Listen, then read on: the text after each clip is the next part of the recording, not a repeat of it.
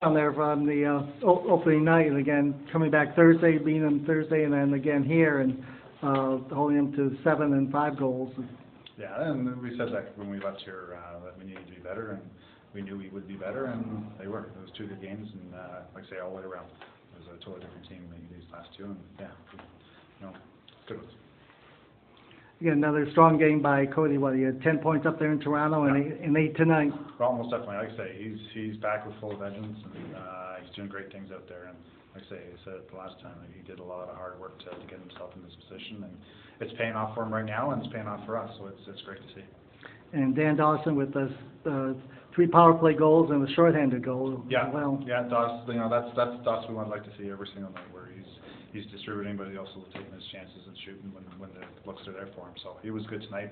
Like I say, top to bottom, I think we were real good tonight. So we'll take that every now. And then you get Keogh's night with all the assists and then the late goal. Yeah. And the physicality that he brings. How good is it to see him get up on the score sheet like that? Yeah, one thing like I say, he does do a lot of work, and a lot of hard work through the middle and get the guys open. And, yeah, and when he gets his chances to capitalize, it's good for him.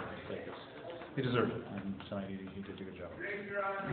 What was the key again to turn around the defense? And the biggest thing was keeping it simple. Like I say, we don't play.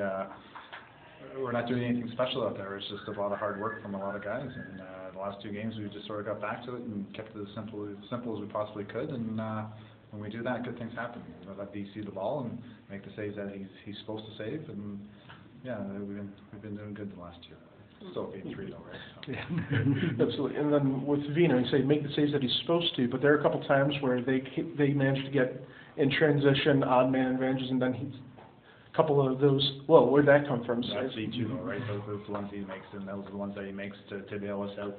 The guys up front try to do is make it as easy as possible for him, and his job when we don't to make those saves. So that's like I say, he's playing well again. So.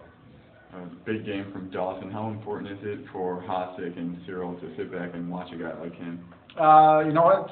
It's great to see. Like I say, Dawson's a big leader, a big contributor, and we need him to have nights like that most of the time. And yeah, it's like I say, it might be a little awestruck for some of these young guys, but hey, they're on our team. We get to see them every Wednesday as well when we practice too. So it's a good group here we got. okay.